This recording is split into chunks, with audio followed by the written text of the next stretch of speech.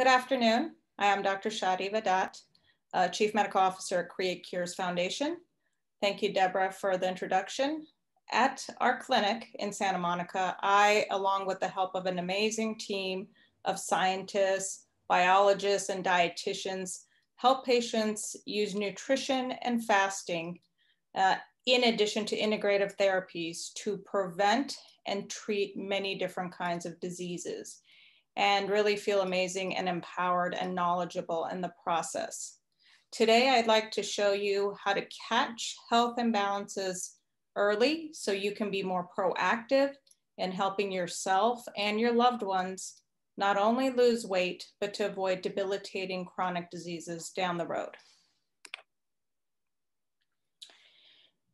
Most likely, many of you, especially since you've signed up for this Zoom class, have heard about fasting. In fact, it was the top diet search of 2019 in Google. And you might be wondering, from hearing from your friends and reading different things, is this just going to be another weight loss fad? In the past years, you've probably heard of Atkins diet or ketogenic diet or paleo diet. And is this just another new fad that we're going to be talking about for a few years and then we'll move on to something else? Or is there any relevance in your health goals? So I'd like to mention that fasting is in fact a great tool for weight loss, but what I'm really hoping to impress upon you today is that it can be a powerful tool in prevention and sometimes reversal of many chronic diseases. And chronic diseases, as I'll show you in the next few slides, can cause significant disability and suffering for many people for not only years, but sometimes decades. A good example of this is my own father. So here is a picture of my dad. This week will mark the 1-year anniversary since we lost him. But the picture was taken a year prior to his passing. And as you can see, he's in the hospital bed on his birthday. We're celebrating, together. And his last probably couple of years, we were frequent visitors at UCLA hospitals, and probably on a monthly basis, he was getting admitted. So it was a pretty rough course, and I'll just go through when his battle with heart disease started. So from the time I was probably around 9 or 10 years old, that's when I recall that he started having chest pains and had his first heart attack at age 45. By the time that he was 55, he'd already had 2 cardiac arrests. And I clearly remember one day while in college, having to drive him to the Oakland emergency room to get help. He survived that arrest. However, by the age of 60, he required a heart bypass. And ultimately, there were many complications post-operatively, and he developed heart failure with a lot of breathing problems. And in fact, by the age of 70, the doctors were pretty much done with being able to help him. They were talking about the fact that there was nothing more to do for him. They put him on a blood thinner and send him home without any monitoring. Of course, having a physician daughter who was a hospital doctor, and at that point I was already interested in integrative medicine, I was able to advocate for him, and he was able to get a pacemaker safely by age 75 for his atrial fibrillation, but ultimately he started having multi-organ failure, and by age 77, his kidneys started failing. By age 78, he had complete liver cirrhosis. And again, he didn't have any other medical problems. This is just from heart disease.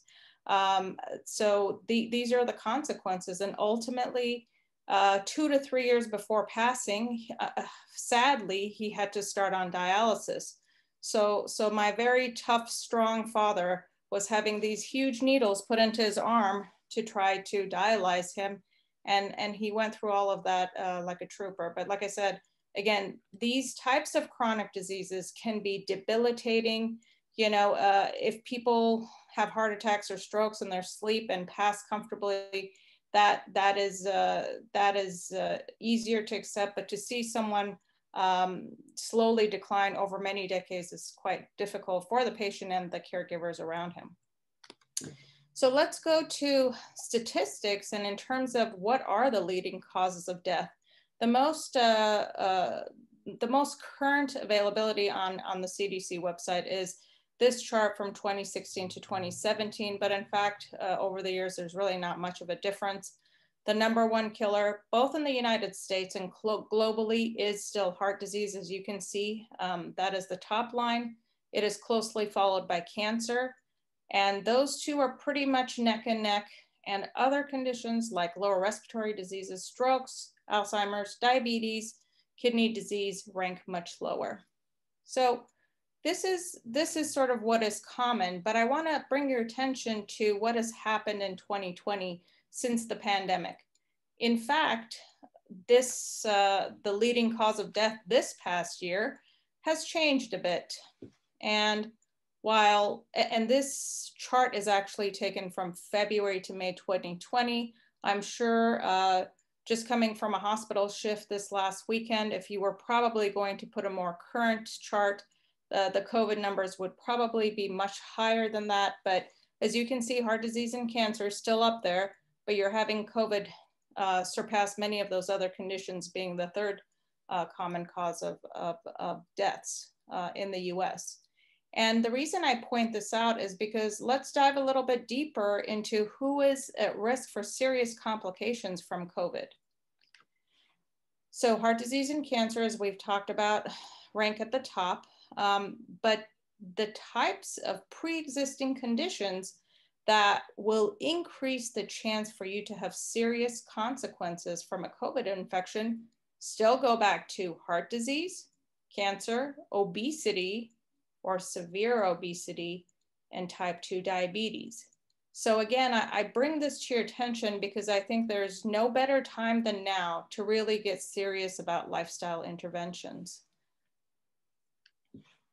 The good news is that, unfortunately, I wish I had a pointer so I could explain this graph to you, but I will do my best to do it verbally. This graph was taken from a study looking at life expectancy and how it changes when there's addition or implementation of healthy lifestyle factors and what happens to life expectancy. So if you look at the top, this is showing women and their life expectancy. The lower graph is men. Men are a few years behind women. The average now for men is around 76, 78 years old, is average life expectancy. For women around 80 or 81. So the bar at the far left is demonstrating life expectancy if there's no low risk lifestyle factors. So again, that goes to about the age of 76 or so for men and 81 for women. Now, as the bars go to the right, there is addition of lifestyle factors that reduce your risk of chronic diseases. So if you add one healthy lifestyle habit, you will gain a couple of extra years in terms of life expectancy. So let's say you implemented a healthy diet and exercise. So those would be two low risk lifestyle factors. Again, you're getting a few extra years in terms of extending life expectancy. And at the far right, all the way to the right, you'll see that's the highest bar, and that represents if you are doing 4 or 5 different healthy lifestyle factors. I'll go into that in the next slides. You will get about 10 to 12 years extension of life expectancy.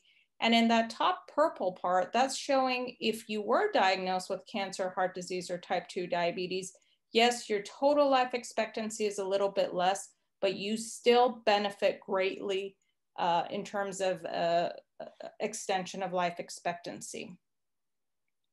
Now, what are those in this study with the chart? What were those lifestyle factors that mattered the most? So they looked in the study at optimal nutrition, and I've added some extra comments to bring your attention to what factors based on our team's work have been shown to be most impactful. limiting simple sugars, refined sugars, and carbohydrates, limiting excess protein, which actually increases the risk for diabetes and cancer, especially animal protein. These are really important factors when you're trying to optimize nutrition.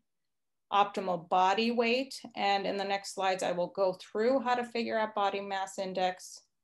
How much alcohol intake you have per day is really important. It's considered another low risk lifestyle factor that is helpful. And we'll go into the following slides into what it means to have moderate alcohol intake. Moderate sounds like it's a lot, but actually it's not that much, as I'll show you in the next slide. The amount of alcohol that is considered low risk is a little bit different for men and women. Men can have a little bit more, and I'll demonstrate that in the next slides. Being a lifelong non-smoker is also helpful, but even if there's a limited number of years, that can still help. Physical activity was defined in this study as about 3.5 hours per week of moderate to vigorous intensity activity, and that averages to about getting 30 minutes a day. So again, going back, if you worked on optimal nutrition and exercise, let's say just 2 lifestyle factors, you would be looking at that middle bar, and life expectancy for a woman would go up from 81 to maybe 86 years old. And if you implemented all those things, exercise, nutrition, non-smoker, and moderate alcohol, you are getting close to 90 years of age. Now, I just want to take maybe a few seconds now. You probably all have access on your computer or your phone to punch in this website. I would like you, right now, I'll give you a few seconds to calculate your body mass index. It is not a perfect tool, but it's often used in studies to see if you're in the optimal range. And so if you punch in www.calculator.net/BMI-calculator.html, it is based on your height and weight, and you are going to get a number. And you can see that the ideal normal range of BMI is about, on this chart, 18.5 to 25. And in the previous chart where we were looking at life expectancy, they considered anything under a BMI of 25 as a low risk lifestyle factor. And then BMIs of 25 to 30 are considered overweight. And obesity is considered to be at a BMI of greater than 30. And there is actually a further classification that's not on this chart, but that would be defined as severe obesity. So hopefully just within that calculation, you have some idea of what your personal risk is as we're going through this talk. And what I've done in these slides is to really kind of tease out those lifestyle factors that are important so that you can really get some tangible information. So when we're talking about moderate alcohol intake, again, moderate maybe would be 5 glasses of wine to some people, but no, in fact, the way they calculate that is based on the volume of the alcohol and the percentage of alcohol in a particular drink. So because beer has less percent alcohol, that's why you can afford to have a little bit more. But this is for a woman. So for a woman, what is considered in that study to be acceptable alcohol intake is either 12 ounces of beer, which I think is a bottle of beer. I'm not sure how much the cans are, or 4 to 5 ounces of wine, or 1.5 ounces of hard liquor. So this is maximum in a day, which as you can see is not that much. And for male, it's approximately double this. So a man would be able to have 24 ounces of beer, you know, 8 to 10 ounces of wine and 3 ounces of hard liquor. We also looked at, again, and this is based on the study that I showed, and life expectancy, how much, when they're talking about exercise, what are we talking about? How much and for how long do you need to exercise? So by guidelines from Department of Health and Human Services, this is what is recommended. Moderate exercise, aerobic exercise.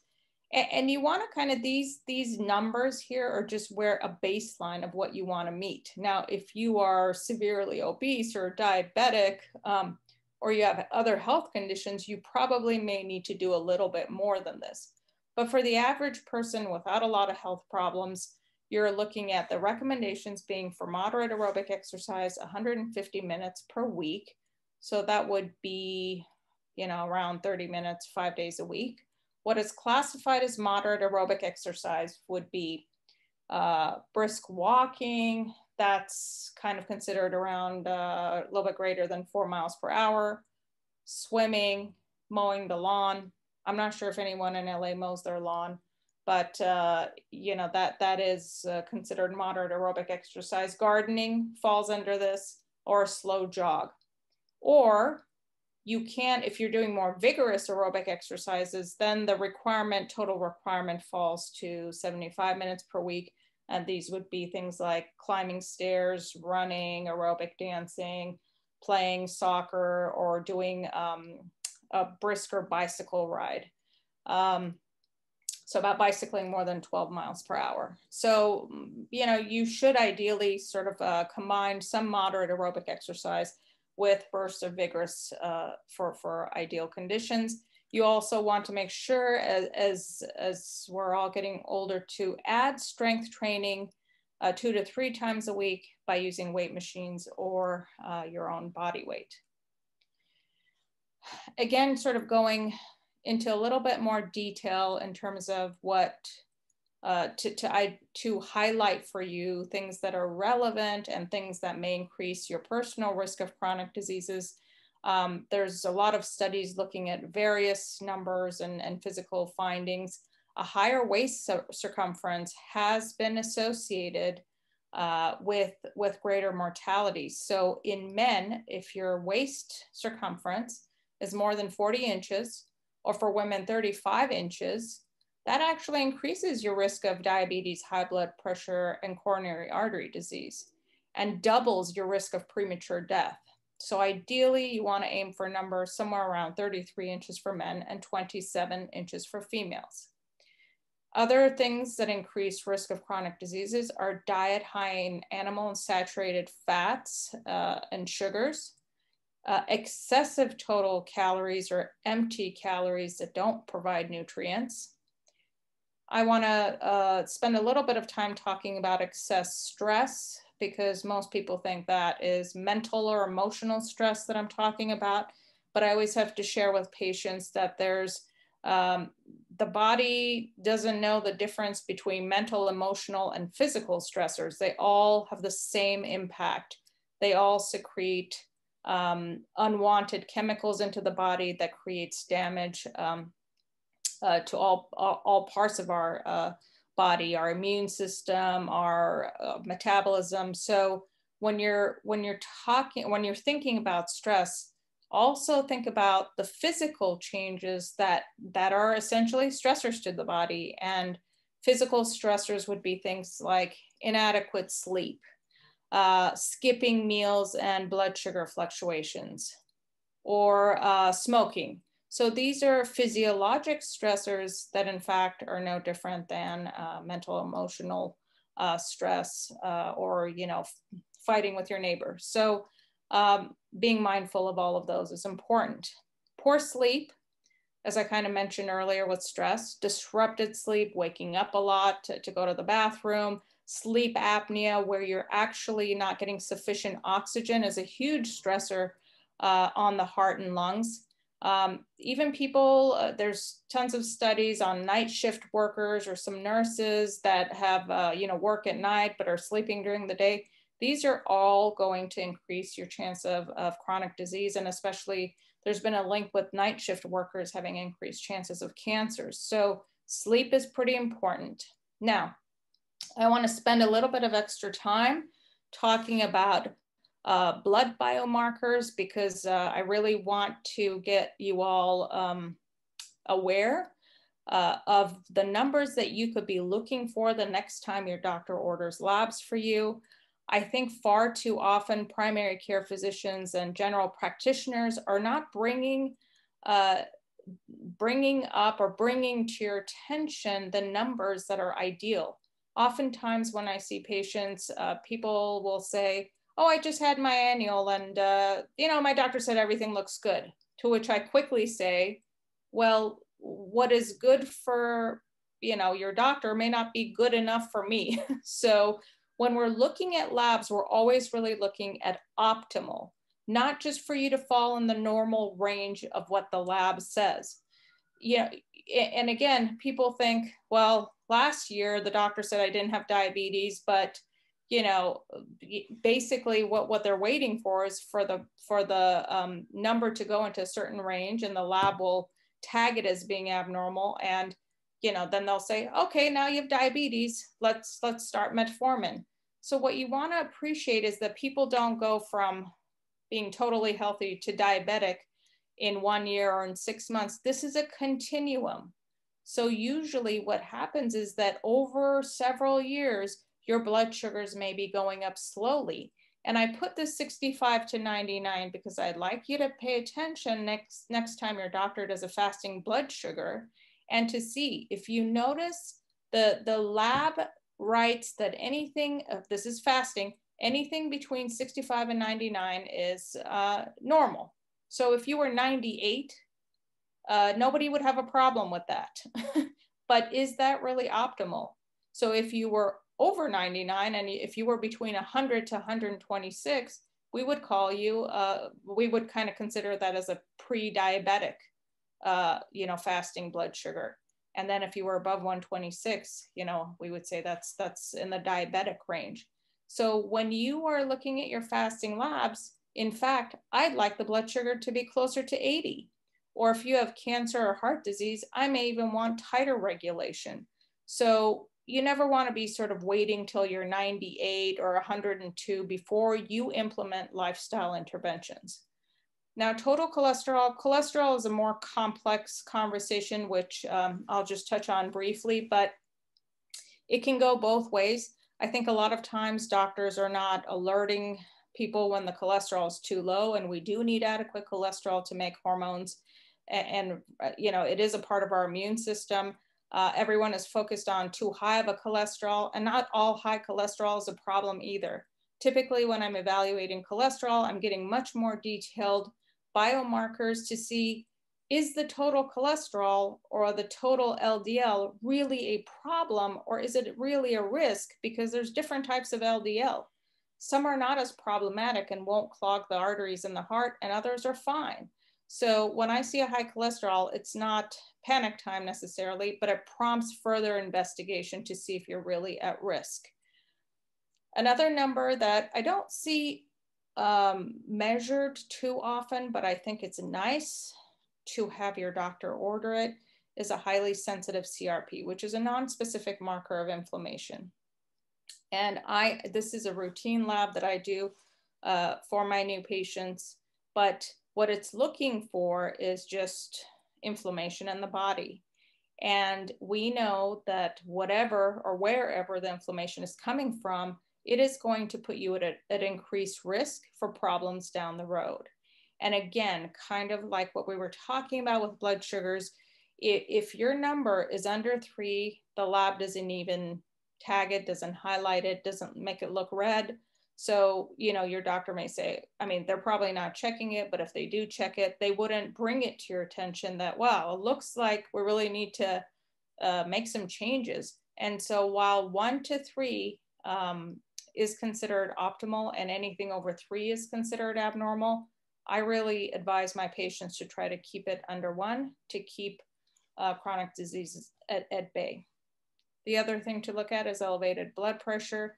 Of course, some people have the white coat syndrome, and whenever they go to their doctors, they are, have much higher blood pressures than they do at home. It is, if you have a good blood pressure cuff at home, that's reliable, that's ideal to check your blood pressure at rest after you've gotten up in the morning and after you've gone to the bathroom. That's when I like to have my patients check.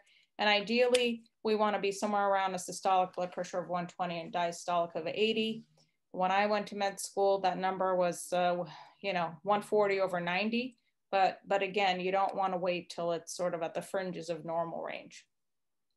Now, what about fasting? So what have the studies, both animal and human, shown us so far in terms of what they can help with? I kind of combine the animal and human studies, but on the left-hand column, it's mostly what's been seen in animal models. On the right, it's more relevant to what has been tested in humans. So fasting, and this is kind of clumping together all different types of fasting, shorter, longer. But in animals, fasting has been shown to increase the animal's lifespan. It does help with loss of belly fat. It does help with decreased bone mineral density loss. It's been shown to do really well for inflammatory conditions, especially inflammatory skin conditions. When they look at neurodegenerative models in mice and animals, fasting has improved their cognitive, motor coordination, and brain function.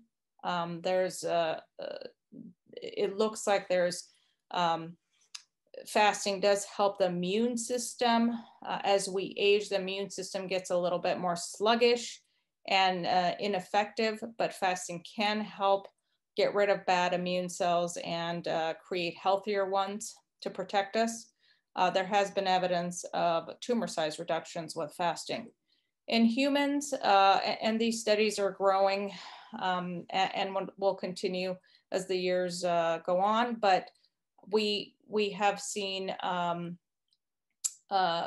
fasting impact weight loss, blood sugar control, blood pressure reduction, cholesterol reduction, and very importantly, this is again another marker that I sometimes check on patients, especially if they're at higher risk for cancers. We look at something called insulin-like growth factor. It has been associated, if elevated, with a higher risk for breast, prostate, and other cancers. And again, triglyceride reduction is another benefit. So where do you start? You've probably heard all different types of names: intermittent, time-restricted feeding, water fast, and perhaps some of you have even heard of fasting mimicking diet. So I want to touch on what all of these different ones are.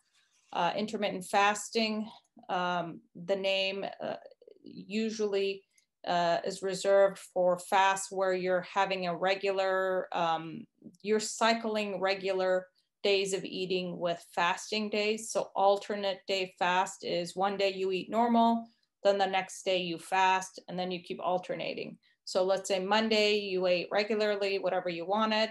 Tuesday, you're fasting the entire day for a 24-hour period. Then Wednesday, you're eating regularly, and so forth. So you keep alternating every other day. Sometimes a modification on the alternate day fast is you eat regularly Monday, and instead of eating nothing, water is usually allowed. Instead of eating nothing or just water, you can have a modified alternate day fast where you're only getting 500 to 600 calories. It's 500 calories for women, 600 for men.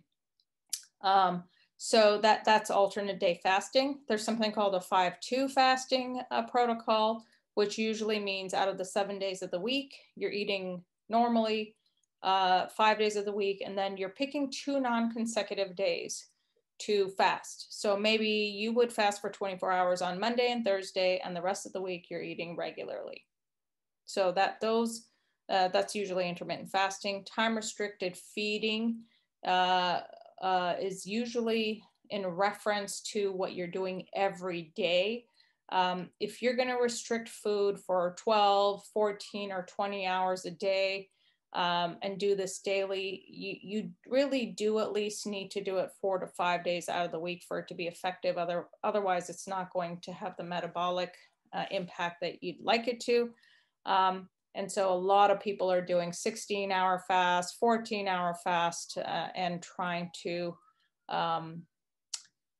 control weight or other metabolic factors that way. There is a better and less better way of doing this. but maybe I'll touch on that on future slides. There are people that talk about or have done water fasts. If you're doing water fasts of 2 days to several weeks, really this should be reserved for an inpatient or monitored setting.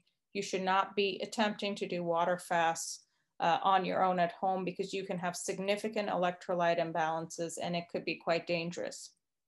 Fasting mimicking diets, possibly some of you have heard about that. These are diets that essentially you are consuming some food, and it's usually plant-based foods, for 5 days.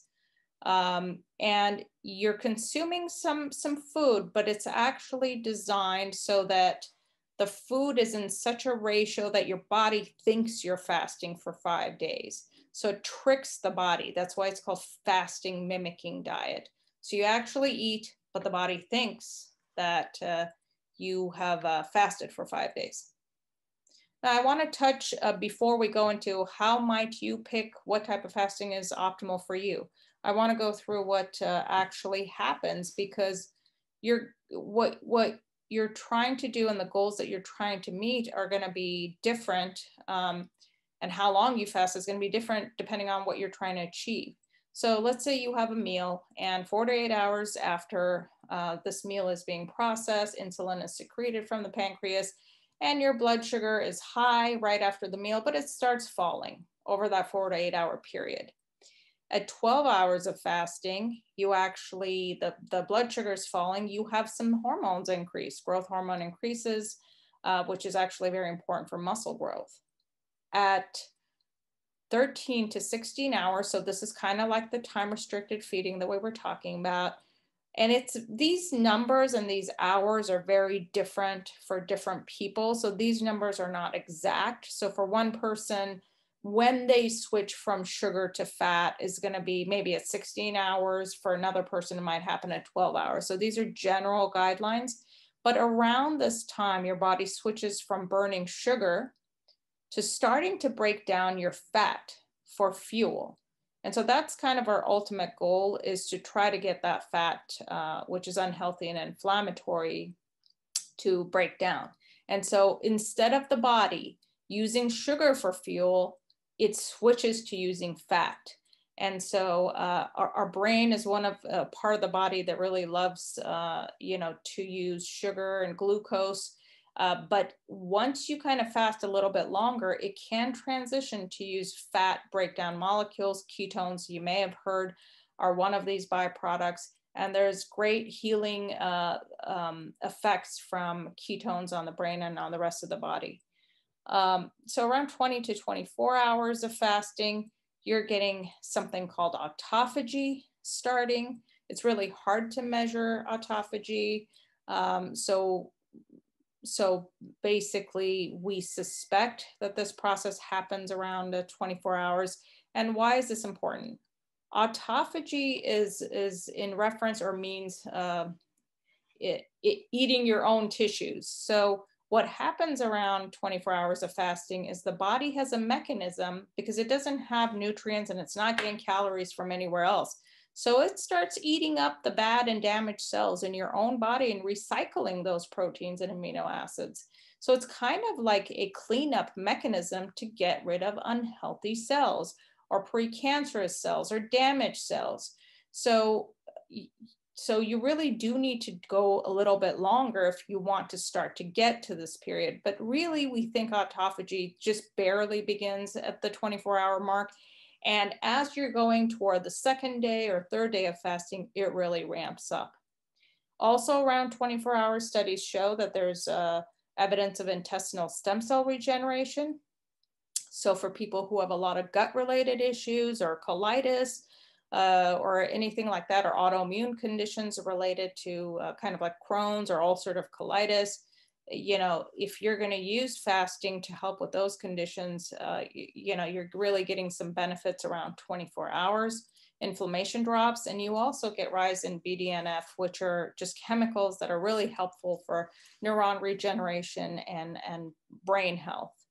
At around 36 hours, you're really starting to use up stored sugars, and your body while in the initial phases of fasting is more in a sympathetic or fight or flight side of the nervous system, it starts actually changing into a calmer part of the nervous system, which is called parasympathetic.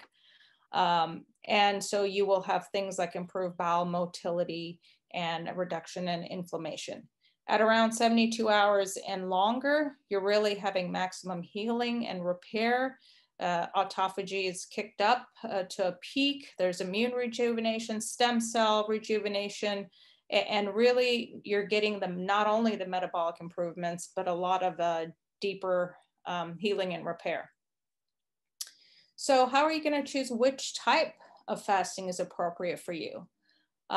These ones on this page, intermittent fasting and time-restricted feeding, are the ones that are usually for most people the safest. You probably could get away with trying them if you don't have a lot of health conditions without seeing the doctor or doing labs. Of course, if you have heart disease or you have a serious health condition, you shouldn't do any of these without checking with your doctor first. But generally, they're safer than the more prolonged fast. Intermittent fasting, as we talked about, is the alternate day fast and the 5-2 fast. You're going to think about doing, well, all of the fasting on this page, only if your main interest is weight loss, improving insulin sensitivity, maybe reducing blood pressure. This is when reducing inflammation. So this is what these shorter fasts are good for. The problem with alternate day fast or 5-2 fast is really compliance. It's really difficult, as you can imagine, to do alternate day fast for months and years on end. People usually don't stick with it that long. The other problem is that these kind of shorter fasts may not be sufficient to drive down glucose and blood sugar in very overweight patients. So you may need to do more if you're having trouble, or if you're a more advanced diabetic. So, so there's limited benefit. But again, sort of the ease with which they can be implemented doesn't require a lot of monitoring. Whereas in the more prolonged fast for more serious health conditions, you definitely should get a knowledgeable doctor on your team who can guide you. At our clinic, we don't advise on prolonged water fast because, as I mentioned, you can have significant symptoms and electrolyte shifts that can put you at risk. So there are clinics where you can stay there and do these longer water fast under observation. And those would be from anywhere between a few days to a few weeks. Now, fasting mimicking diets is a much safer way to go about this. And as I mentioned, if you look on the internet, there are different types of products available that are classified under fasting mimicking diets. Generally, there are 5 days of plant-based foods. As I mentioned, these diets were designed with certain nutritional ratios in mind so that you're eating between 800 to 1200 calories, but because of the way that the nutrients are combined, your body does not register it as food. So it thinks that it has fasted for 5 days. And as you saw from the previous slides, you're getting a lot more benefit when you're at day 3, 4, and 5. So for those serious conditions, this would be one option to consider. It certainly is very helpful, and the studies our team has done have shown impressive results with the metabolic numbers, blood sugar, cholesterol, inflammation, blood pressure coming down. But again, for the type of patients we see with serious autoimmunity or cancer or with chemotherapeutics, this would be the better option to go. And the nice thing about it is, you remember when I said alternate day fasting or 5-2 fasting, you're going to have to do those, on a regular basis to get benefit. What is nice about the fasting mimicking diet is that what has been seen in the studies, again, from our team, is that if you do these sort of fasting periods, which last 5 days out of the month, you're just doing it 5 days out of 1 month, and then you're resuming your regular diet. Now, that doesn't mean you're overeating the other 25 days, but if you, when they have looked at studies, looking at people doing the fasting mimicking diet once a month or for 3 months, they have seen that all those metabolic numbers, blood sugar, cholesterol, inflammation, blood pressure, continue to stay under control even when you're back on your regular diet. So that's the nice thing, is that you're doing these boluses of 5 days out of the month or quarterly, and it's keeping things in check. Now, what do we know about fasting mimicking studies? We have seen in animal studies, these are some of the findings that have been done specifically with fasting mimicking: 45% reduction in cancer, reduction in inflammation, and when there is cancer, reduced death from it in animal models when there's been cycles of FMD, which is short for fasting mimicking diets. There's slower progression of Alzheimer's and Parkinson's disease and other neurodegenerative conditions. There's impressive results in multiple sclerosis. There's not only reduction in the autoimmunity and damage and improvement in symptoms, but there's actually remyelination that is quite exciting. In animal models of inflammatory bowel disease or Crohn's and ulcerative colitis, there seems to be excellent reduction of colon inflammation and intestinal cell regeneration. If you remember, I said that that starts kicking in at 24 hours, but you're getting max effect after 4 or 5 days.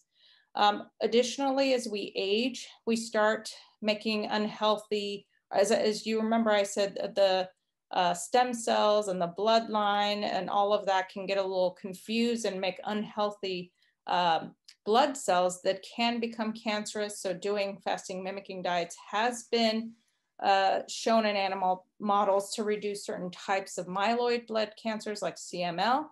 And one of the most exciting findings that we've seen with FMD is that in early type 1 diabetics, you can actually have a rejuvenation and regeneration of pancreatic beta cells, which in turn will mean that you will need much less insulin if it's caught early. One of the human studies with fasting mimicking studies have shown that within the 5 days that it's implemented, typically people lose 5 to 7 pounds. There's a specifically loss of visceral or belly fat. That kind of fat is much more dangerous and increases your chance of heart disease down the road. But interestingly, not only is lean body mass preserved, so you're not losing protein, and there's actually a little bit of an increase in muscle mass from some of the studies.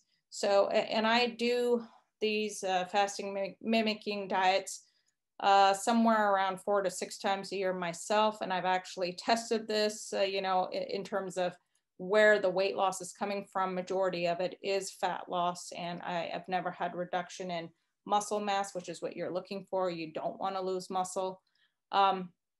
If you remember, I talked about insulin growth factor 1, which is a marker for cancer risk. And again, if you have family history of cancer or you're at risk for other reasons, then this type of fasting can be really helpful and effective for reduction of this marker.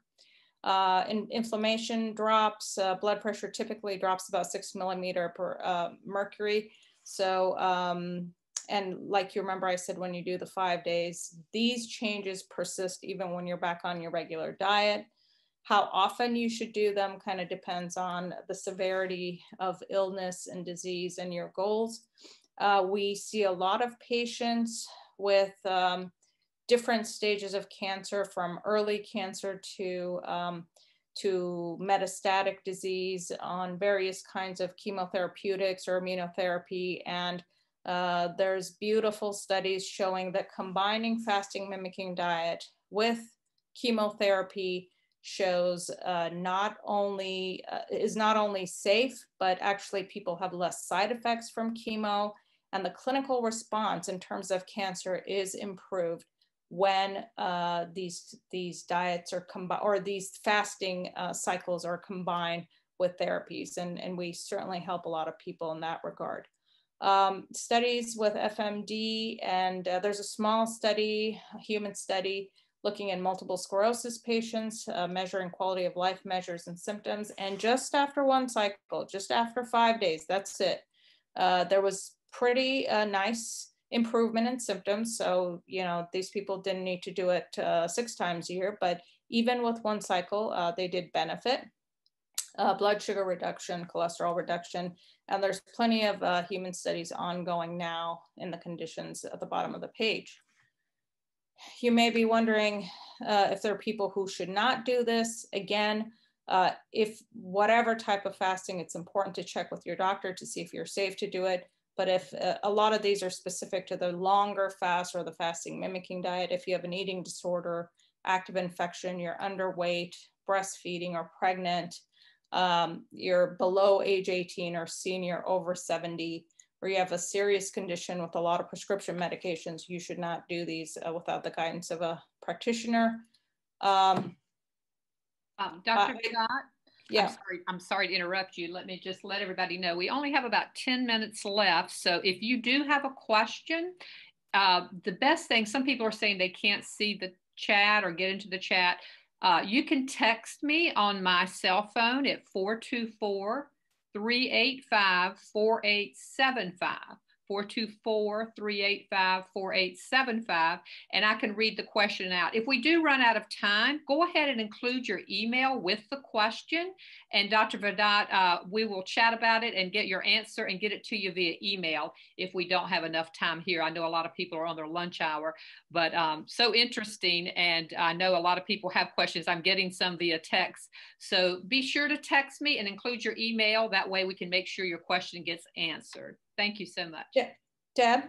Huh? I only have 2, 3, 4, I think just 4 slides left. And these are just more on the, what our team has found to be conducive for an optimal diet in between fasting. Do you want me to kind of breeze through this quickly so we have maybe 5 minutes for questions, or yes, should we?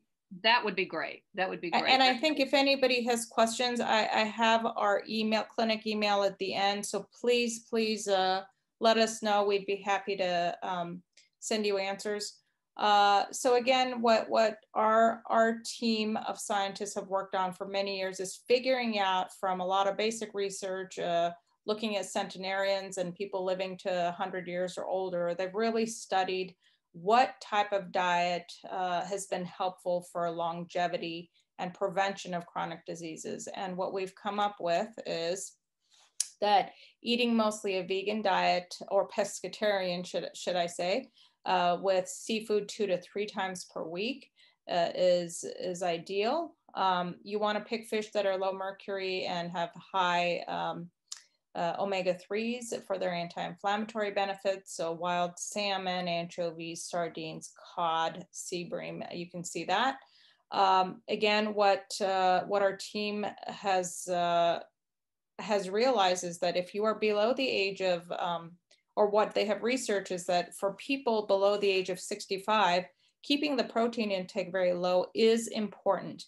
If you remember earlier in the talk, I talked about insulin growth factor 1, which is a cancer risk marker. It has been shown that when people eat a lot of protein, and especially animal protein, the IGF-1 levels do increase. So it is not things like diabetes and cancer risk go up. So if you're below the age of 65, you really need to calculate what is the optimal protein intake for you. We do that when you work with our team and our dietitian. Again, at our clinic, we're asking people to record their diet, and we really analyze it to great detail. We look at your total calories, we look at the breakdown, we make sure you're getting enough healthy fats, we make sure that you're not overdoing it or underdoing it with the protein. And this slide gives you some idea where you want to be, 0.31 to 0.36 grams per pound of body weight. So for a person who's 130 pounds, it's somewhere between 40 to 47. For a maybe 200-pound person, it's closer to 60 grams of protein, ideally plant-based sources. If you are older, If you're older than 65, that means you can and should increase the protein above that, because it's been shown to be better for longevity and health. So we do allow our patients over 65 to have more fish, eggs, white meat, and consume some cheese from goat or sheep sources. Again, plant-based sources I mentioned. You want to minimize saturated fats, especially from animal sources. Lots of high quality vegetables, not spinach and kale over and over and over, but a rainbow of colors: tomatoes, broccoli, cabbage, different, diversify. Generous amounts of healthy olive oil, 3 tablespoons a day, nuts. And again, based on your weight, age, abdominal circumference, and your health conditions, we decide if it's, or we can help patients decide if it's better for you to have 2 meals a day with a small snack, or if you're underweight, you should probably be having more like 3 meals a day. So ideally you would have breakfast and lunch and a light dinner. We're much more insulin sensitive, earlier in the day. So if you're going to have a carbohydrate meal, we like it sort of shifted to earlier in the day. You want to maximize complex carbohydrates, vegetables, beans, and reduce your consumption of not paste, but pasta. That was an error, sorry. Pasta, rice, bread, and sugar. More healthy fats, and really at a minimum, try to confine your eating to a 12-hour period. So start at 8 a.m. and have your last bite at 8 p.m. That does not mean you can have snacks at 11 p.m. Don't eat anything within 3 to 4 hours of bedtime. Again, patients that work with us, we really get into the nitty gritty. We look and make sure you're getting enough vitamins. If not, or if there's deficiencies, we may suggest multivitamins or supplements. Depending on your health risk, implementing fasting mimicking diets may be worthwhile. We talked about exercise and strength training, and I appreciate your time. Thank you, Deb. I put the clinic email down below, and I know we have 5 minutes. Okay, it's also in the chat, and again, you can text me and we can get that information to you. Just a quick disclaimer, we are a nonprofit, so as Dr. Vahdat mentioned, we don't talk about product. When she mentioned there are products out there, we have no connection with, our clinic is not part of that. So just to let you know, it's something that you would be searching for, but we are a nonprofit, but there are things that you can locate on your own that we are not able to promote or talk about. So just that disclaimer. Real quickly, questions. We have great questions coming in, 424-385-4875. So this question is, how do you know when blood sugar falls after eating? I'm entering an area of pre-diabetic. How do you know if it falls too low? Is that? After eating. So how do you know? What's a symptom maybe, or how would you know that your blood sugar falls after eating? So a lot of people have this confusion. A lot of times I will hear, oh, my blood sugar drops, or I get hypoglycemic. But then when you do the labs, they'll actually have elevated blood sugars or be pre-diabetics. So the question is there's 2 sides to it. So pre-diabetic means your blood sugars are too high, and fasting numbers associated with pre-diabetes would be somewhere between 100 and 126. Now, you're not called a pre-diabetic unless that the numbers are high, but some people have a lot of blood sugar fluctuation. They have high levels, they have low levels, and it's sort of all over the place. And so once you start getting below a blood sugar of 75, and sometimes I have people get glucometers and measure, because sometimes there's confusion.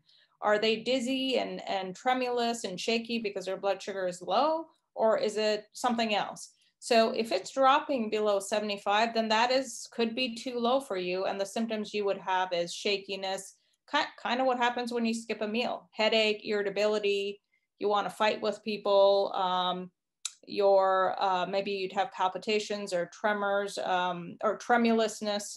So those are headache, Those would be low blood sugar symptoms. And I ask, in the ideal situation, you do not want to get to the point that you're having low blood sugar symptoms, and you do not want to have high blood sugar symptoms. High blood sugar symptoms are you eat a meal and you're sleepy, you need to take a nap. Ideally, we want to balance the ratio of food so that you're not dropping down and you're not going over. So when you eat, you should be fine. You should not need to, put your head down or take a nap. And so we would help you by working on how to balance the meal so that we avoid the lows and the highs. Okay, fantastic. Also, too, on the chat, this presentation's wonderful, great talk. Also, it will be recorded. Nick can tell us quickly. We can find that on the website, I imagine, and he can let us know. The next question is CRP included in standard lab work? Yeah, as I mentioned, sometimes, a lot of times cardiologists might add it, sometimes rheumatologists add it to labs, but I don't know that all primary care doctors do it. Maybe I'd say 50% of the time I see it. So it is something that's easy to do. I use it as a screening, and it's easy to ask for it to be added next time you have routine labs. And again, I advise usually going 10 to 12 hours fasting and really seeing if, all the numbers we talked about are in optimal range. Okay. Thank you so much for the presentation. How accurate is BMI, especially when considering someone with a very muscular build? Yeah, there's definitely shortcomings to just using purely BMI because it's just based on weight and height. So yes, it's not perfect. It is used in a lot of studies, and unfortunately, that's what we have to go by. But again, if you have access, and at the clinic, we do body composition testing that's much, much more detailed.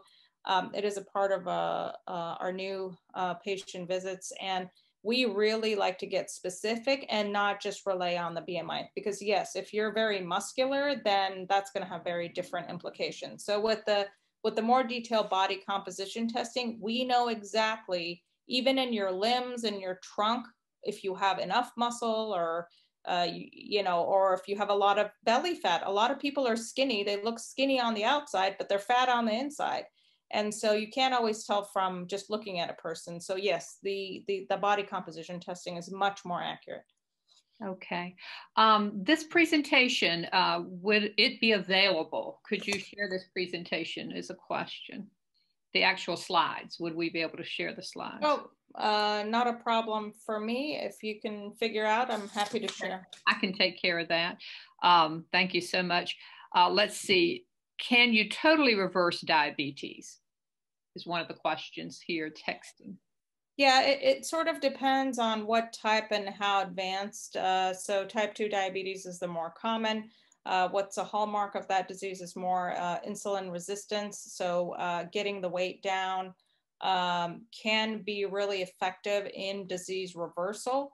If you're talking about, and if type 2 diabetes is severe enough, you can start affecting pancreatic cells and get to the point that you might need insulin. So it all kind of depends on, and for type 1 diabetics, that they're usually younger, and if it just depends on the degree of damage. So the sooner, the earlier. Type 2 diabetes is obviously easier to reverse, but again, type 1 diabetics, depending on the severity and the need for insulin, we try to work to minimize extra medication. So again, depends on the specifics of each patient. Okay, great. So we've had a great presentation. There's more questions. Again, if you have a question, send it to me via text and send your email, and we will definitely get Dr. Vahdat to answer that and get that back to you. Thank you so much. I did put contact information in the chat, but if you cannot access the chat or do not see it, please feel free to text me and I will get that to you. Thank you. We really appreciate your time and this fantastic information. Lots of comments here about the presentation. Nick, do you have anything to share from the chamber? Would you like to update anybody on any activities? I'm sorry I didn't call on you initially, but if you have something. Nothing specific. We have our next Get to Know Your Chamber on Tuesday, the 26th from 9 to 10:30 a.m., where if you want more information about the chamber, whether you're a member and you want to know how to maximize using your benefits, or you're not quite a member yet, but you're interested in maybe a membership and how it might help you within this new year, then you might consider joining us for that. And then we have a whole list of events coming up, and then they're on our calendar, beverlyhillschamber.com. And thank you, Dr. Vahdat. This was absolutely awesome information. Thank you for having me.